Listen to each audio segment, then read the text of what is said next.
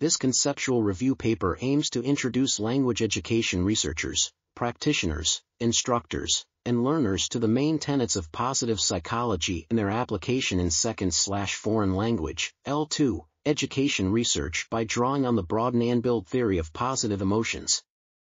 The paper explains how individuals' positivity can result in their flourishment and development in any aspect of life, including L2 learning and teaching.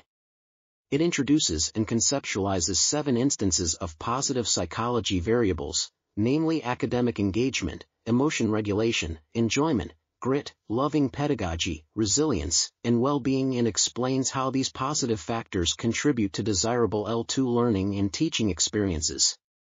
The paper also draws potential theoretical and pedagogical implications to enhance the quality and effectiveness of language education systems and their respective stakeholders, while explicating the limitations of the studies in this area and providing suggestions for future research to expand the extant literature on positive psychology in the domain of L2 education.